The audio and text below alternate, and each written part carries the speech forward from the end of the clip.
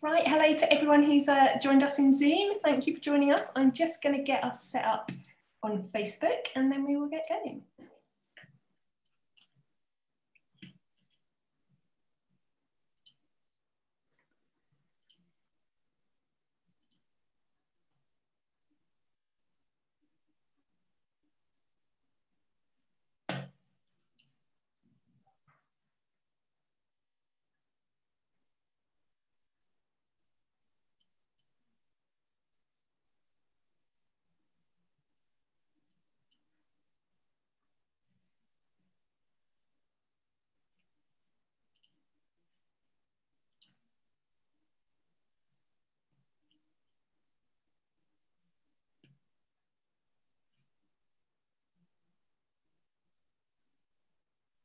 Right, we are live on Facebook. So hi everyone and thanks for joining us.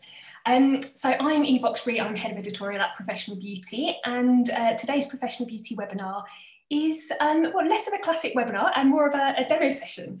The title is Autumnal Abstract Nail Art Designs, and I'm very happy to be joined by Kayley Cairns. Hi Kayley. Hiya. So Kayley, as many of you will know, is a fab nail artist, educator, competition winner, and of course the winner of Professional Beauty's Nail Professional of the Year Award 2019. So yeah, Kayley is going to give us a bit of a demo of some on-trend abstract autumn nail art designs, which will be very cool. We will get going in just a sec, but if you do have any questions for Kayley as we go along, if you're watching in Zoom, just type them in the chat box. And if you're watching over on our Facebook page live, then do just type them in the comments and we will get them answered at the end. So yeah, Kayley, if you want to set up your camera, we will get going. All right, so bear with me just a moment while I tilt it down. I'll try and get it in the right shot. So with the designs that I've done, I've actually put them as a set, so you can get an idea of what we're going to do, you know, how you might dress it up with a full set of nails. How's that in shot, Eve? That is looking pretty good to me. I think we've got everything in. I can see almost the whole palette, just the little top part of the palette is not in view. That's fine. So if I work about here. Okay, yeah, that all looks in shot. Okay, perfect.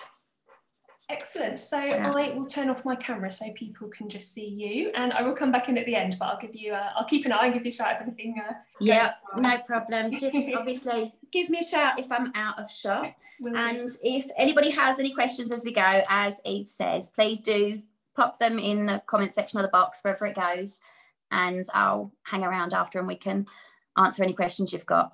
So I'm going to start with this one, which is a nice variable abstract, really. I've picked this one because depending on the colours that you use, it's something that can be tweaked for any time of the year.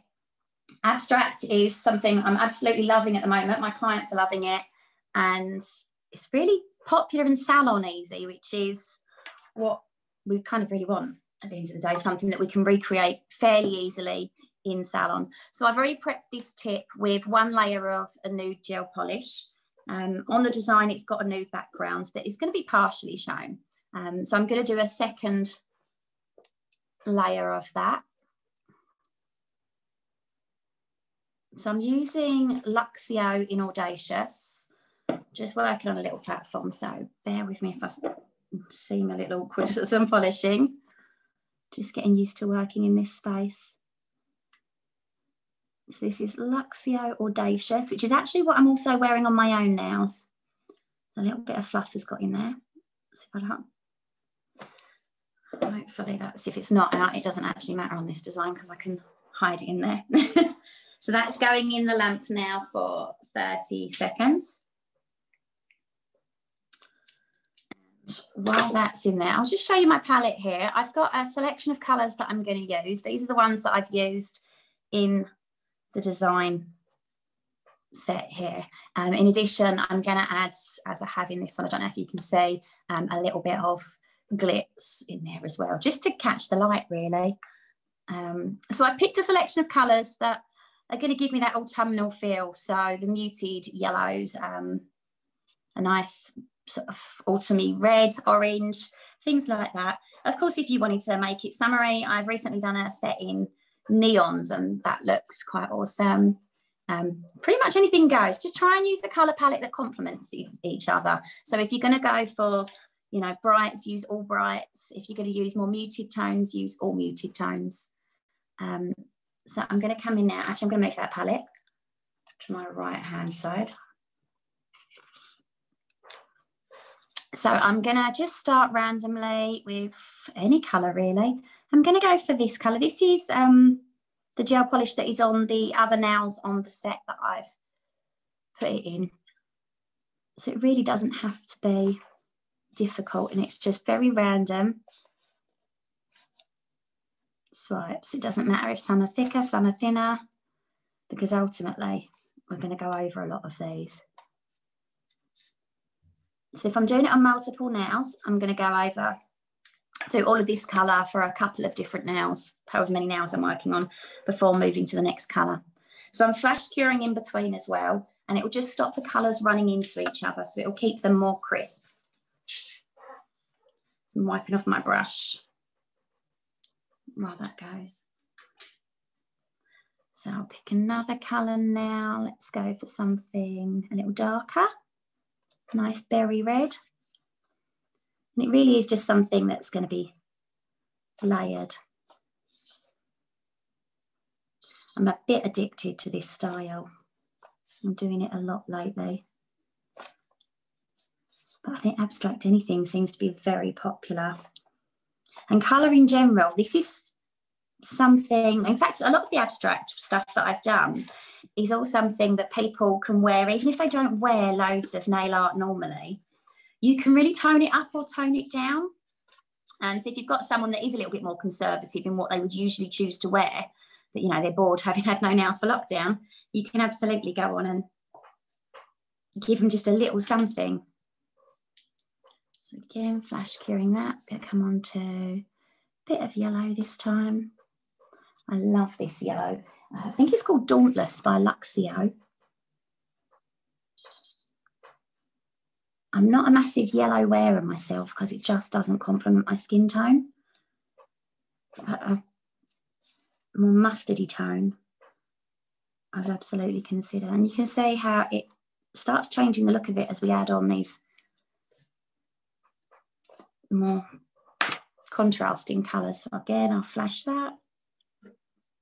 So it may seem a little faffy because I'm flashing in between, but when you're doing it as part of a set, you're doing a couple of nails at a time, so it actually does get through it a fair bit.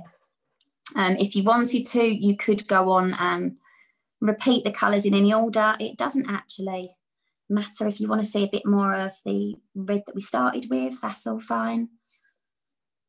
I'm going to just bring some of the lines up slightly. If there's colours you don't like, you know, you can include a little less of those. I like this because it's so easy. The hardest part, I think, is just picking colours that are going to look okay together. So again, we'll give that a little flash. And to be fair, while it's flashing, I'm just doing my cleaning off my brush at the same time. So now I'm going to add in a little bit of deep blue or teal colour.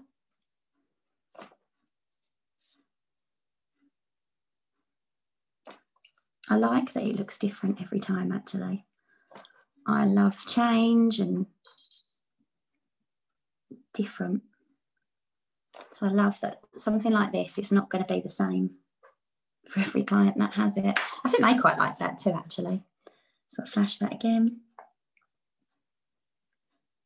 And again, I'm just flashing in the middle, really, so that the colours don't blend in and merge to each other. So it'll just freeze cure them in place.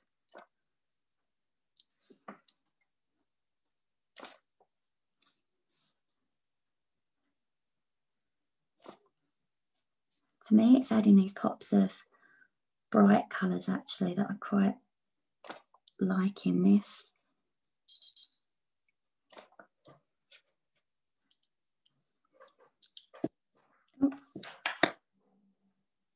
just drop the cloth that I'm wiping my brush on. Grab that. Right, so I'm going to come in now with a little bit of white. I'm going to do this a little bit thicker because I'm going to add a little bit of pattern in with the white. If you liked it as it is, it's not something you'd have to add in. And just that light, almost scratchiness on my brush. I don't want nice, perfect white. A bit here and there. Some bits thicker, some not. So there's some white, and you can see how that's changed the look of it already. I'm going to pop that in the lamp. I'm actually going to let that have a full 30-second cure now, because I want to come on and paint directly over that. So in my design, I've got a few little dots going over the white. So once that's cured, I'll pop a couple of those on. And after I've popped those on, then we can look and decide if it needs any more colours anywhere. And add on that little bit of rose gold glitz.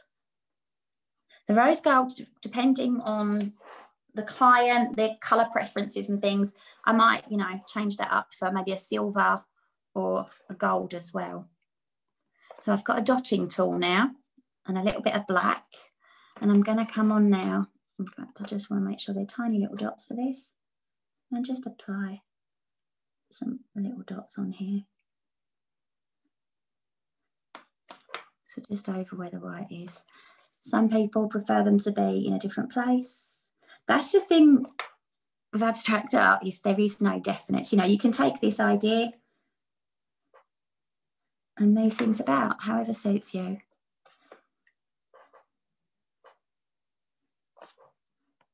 Hard to get some of these little dots on.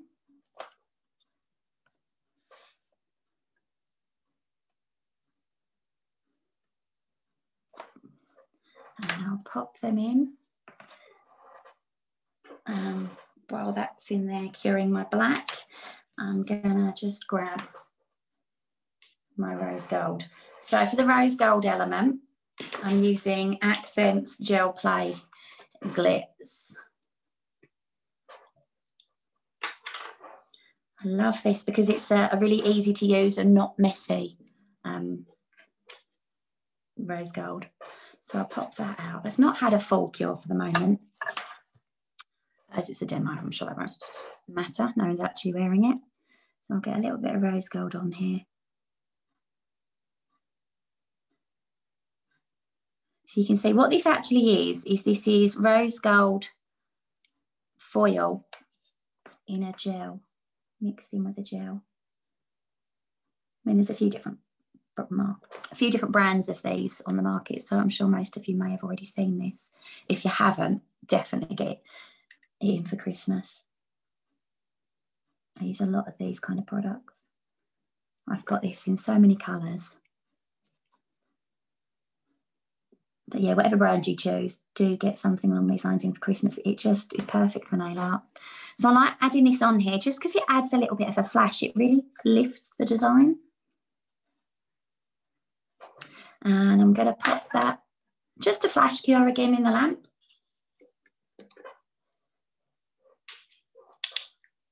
I'll pop my lid on, clean my brush, and then I'm just going to check and see if I want to add any more of these colours anywhere in here. So I think I want a little bit more of this red to run through here. Not loads. And I'm not sure where.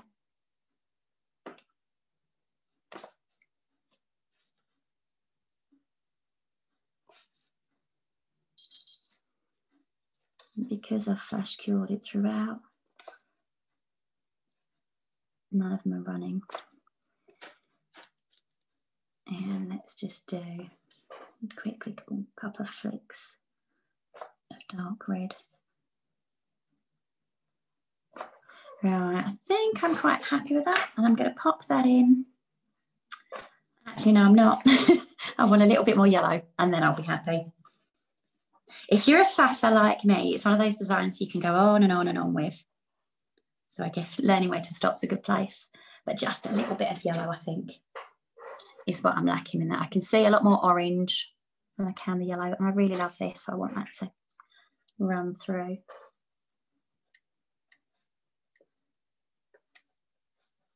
I love the yellow and its contrast with the blue in there. Right, once that's had its full cure, 30 seconds, I'm just going to run on with a top coat for that. So as you can see here, this is how I would style it in a nail design.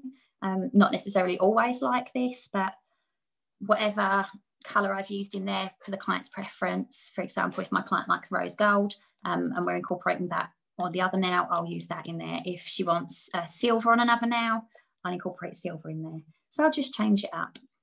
On this particular one, I chose rose gold because I think it pairs lovely with the dark red colour, which is also a Luxio, which is what I'm using today. That one's called Rebel. So that's my nail fresh out the lamp. So I'm going to pop a top coat on that. You can also do these in matte. They do look pretty awesome in matte or shiny. I'm going ahead with shiny for this design because the other nails that I have done in that particular set were matte. So I'm using Shine On, my tack-free top coat of choice.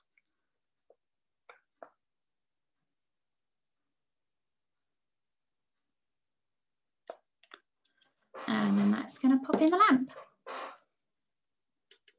to finish that design. So that's our first abstract look. So pretty easy. If you're doing that across 2 hands in a salon, that's a nice easy one. You can see it's not a difficult design. So staff members can probably recreate that one fairly easily. So as that comes out, I'll pop that on the side and clear this out the way. All right, so the next design I'm going to do, we're going to incorporate a little bit of stamping and a little bit of foiling. All right, so that is our first look. So this is for our second one. I'm going to go ahead with this one. So again, I've already popped a nude over a nail stick. A nail tip, not a stick. And I'm going to do my second coat of that. Same nude as before, just because it's one I particularly love. This does look quite nice. I like abstract nail art on quite light nudes as well. Right, so I'm going to pop that in, secure for 30 seconds, and I'm going to grab myself some foil. Now, depending on brands that you use, some brands do foil easier, some less easy. This one, it's kind of in the middle. Sometimes it goes great, sometimes it doesn't. If I wanted a full nail coverage, I would look at using a foil gel with it. But for this particular one, I just want that sort of distressed, not really everywhere kind of foil. So I'm going to go ahead and just hope that it sticks for you guys today. Right. There we go. Thank goodness for that. So a little bit of that on there. I'm only doing 1/2. I want to add a nice little bulk of colour. In a lot of abstract designs, we see just shapes in nice bold colours on there. That's what I'm going to incorporate on this one. So I'm actually using quite a neon one for this bold, but it's when I know that when I matte it, it will change the tone of it anyway. Let me pop that bowl down. It will change the tone of it. But I think because we're pairing it with a nude now and a more muted colour scheme in general, even though it's really bold, it will still fit in with that autumn vibe. And you can see it's nice orangey red colour, which is perfect for autumn. So that's in there curing in my lamp for 30 seconds. While that's in there, I'm going to grab my nail stamping stuff. There are loads of brands, but my brand of choice is Yours Cosmetics. I like their big fat stamper. And the plate I'm using for this is Drawing the Line, it's called. So you can see, again, stamping's a really easy way to make nail art accessible for anybody, really, for those that aren't as great at it. Right, so that's come out. It needs a matte top coat on it now, so I'm going to pop one over the top and then just stick it in the lamp. The reason that I am matte top coating it first, for this particular brand, I find that stamping doesn't take if I don't wipe the tacky layer off. But if I wipe the tacky layer off, I will also take the foil with it. So I'm doing a coat in the middle just to protect my foil underneath it. So depending on the brand, you actually may not have to take this step.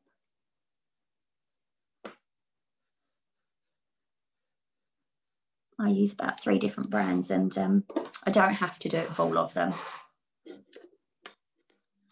Right, so that's going in there. As I say, my stamper of choice for today is by Yours Cosmetics. I'm going to get some kitchen roll under here. I have a bit of a love-hate relationship with stamping. So if it doesn't go right first time, it's not unusual. It does happen to me sometimes. I'm going to use their own stamping polish as well. There are loads on the market that lots of other people use. I sometimes use Creative Play normal nail polish, or sometimes I might use, I think Barry M's quite popular. I don't have any of that, but Barry M's quite popular for stamping. So I'm just going to make sure while my nail is curing, going to make sure that there's nothing on my plate in terms of oil or mess. Now you do kind of have to be a little bit swift with stamping sometimes. You'll see when I do it. I probably don't make it look as easy as it actually is, but we'll give it a go. So I've got my stamping plate, my squeegee, and a card to swipe it with. I've also got a nail form, which I'm going to use to clean this when I'm done. Hopefully it goes first time. So here's my now matte tip. Place that there for a moment.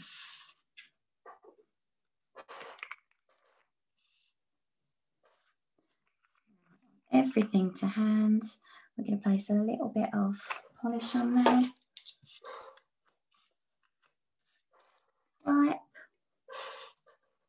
Pick it up with the stamper, and you can see it's come through. So now we're going to place it onto the nail. Well, I've got to say I'm relieved that happened first time, because sometimes it doesn't in salon. If it doesn't go right first time, there are some absolute whizzes at stamping that will get it right first time every time, I'm sure. But for me, it doesn't. So if it doesn't, you can check through the stamper. It's called a jelly stamper. So you can check through that and see the design to make sure that it's all picked up. If it's when you put it on the nail that it all goes wrong, maybe it doesn't all transfer, or maybe it doesn't pick up, it's fine to just wipe it lightly with a bit of isopropyl alcohol, clean your stamp off, and have another go. So to clean the stamp in between, if you're using it again, we'll take the nail foam off the backing and just use it to clean any stuff off of there. And pop the lid back on that. And that's done. So now this design just needs its top coat. You can see, again, I have matte top coated this. I do absolutely love matte. I do particularly like the contrast between matte and shiny though, and I love the way that under a matte top coat, the foil reflects. I think it's quite magical looking. So I'm just going to pop on my top coat and then pop that in the lamp.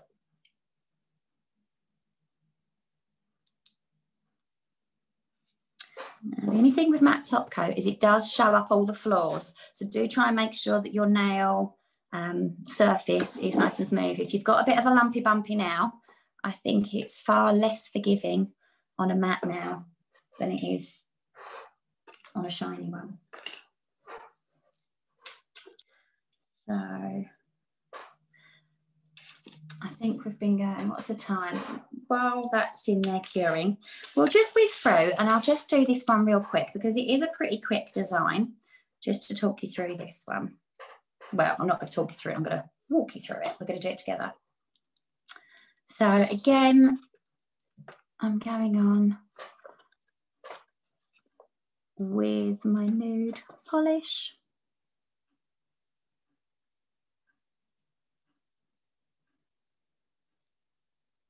And I'll pop that in the lamp. I'm going to again do 2 layers of that, just to make sure it's nice and solid.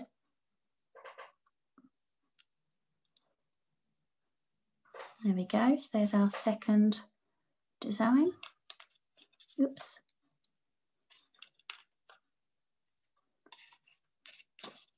And you can see how I've dressed both of these ones up together, the one that I'm doing now and the one that I've just done, using colours from them to complement the rest of the set. So this here is also a stamp as well, from the same plate. It's just a squiggly line one.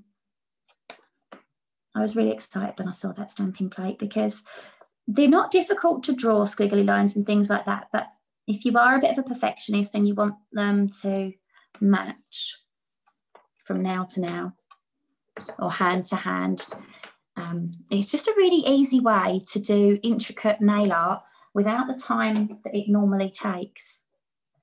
So I'm going to come back to my palette because I've got some of the colours that I want on there. I'll grab that.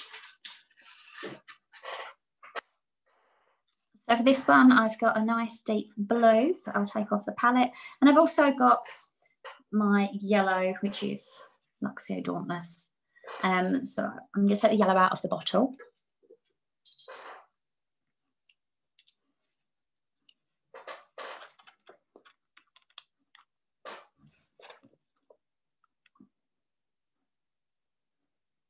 And don't forget, if you have got any questions, you can just leave them in the comment section, wherever that may be, and we can go through those in a moment.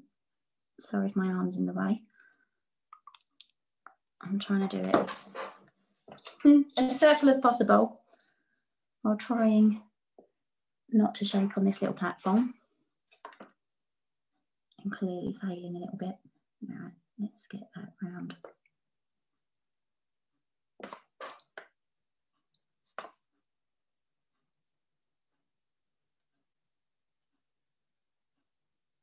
Getting my yellow shape on there. I'm going to flash cure that in the lamp. Just for a moment, and for the same reason, so that it won't merge in with the blue as I put the blue onto it.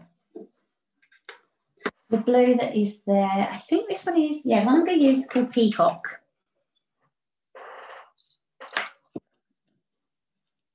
Cleaning my brush, make sure I've got nothing on it. I think I had some red residue on that. Right, we'll go with a little bit of blue.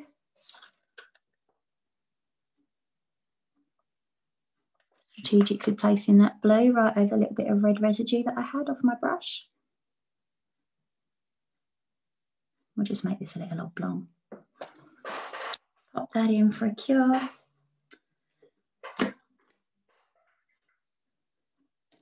And then I'm going to grab my dotting tool again, and I'll add these black dots here. Just waiting for that to cure. I'll let that flash. So I'm going to use the fatter side of my dotting tool.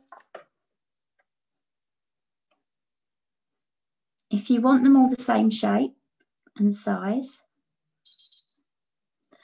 then you'll keep going back and placing it on there. But if you want them to go smaller in size, then you can use the same dotting tool without redotting. A little bit carried away with dots there, but you get the idea. So that's gonna go for a full cure now, and then I'm gonna matte top coat over it. I don't know if you can see in this set, but the white that I've got on here is actually textured. Now, what I've used for that isn't actually a gel polish, it's a gel paint. So it's a tack-free art gel, and what that means is it can go straight over the top of the top coat, and it won't need top coating itself. You can pop a top coat over it if you prefer it not to be raised, but I want it both textured slightly on the nail, and I want that to remain shiny, whilst the rest of my nail is going to remain there. So now they've all cured, I'm going to pop a matte top coat over that, and then grab a brush.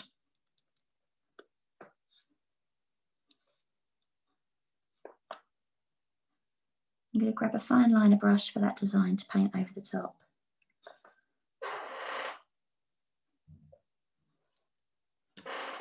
So that's just in there curing.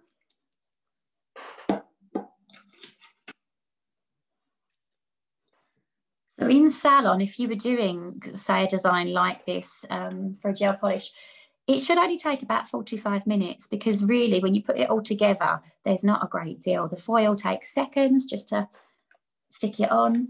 The dots take seconds, and the stamping actually doesn't take long either. So it's a really easy, simple one. I suppose the longest bit is going to be this little hand painted bit, and depending how much you want to hand paint, you could easily still wear this set without that. So I'm hoping I'm still in shot for you guys. I'm just gonna actually thin out what's on my brush.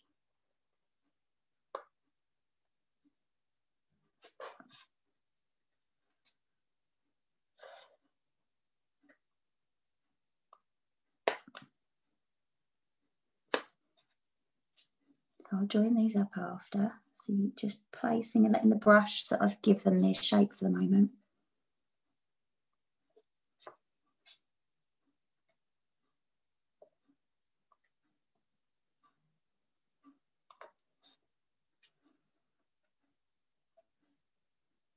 And then we'll do one on the end.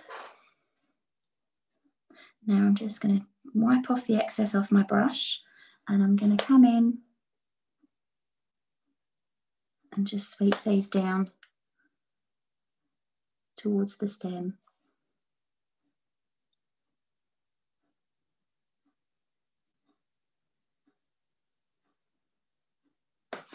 And I'll do the same.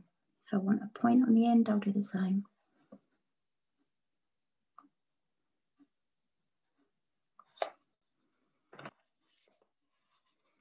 Turn that around. If it were my client's hand, I'd go over the top, but if I do that, I don't want to get in the way of the camera.